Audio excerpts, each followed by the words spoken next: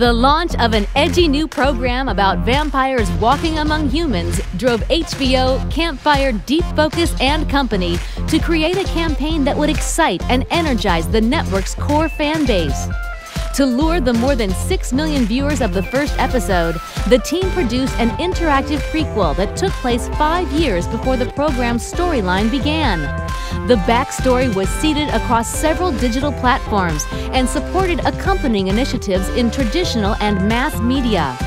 As the network premiere approached, characters and elements from the series came to the forefront of the campaign, piquing curiosity among the audience and driving tune-in.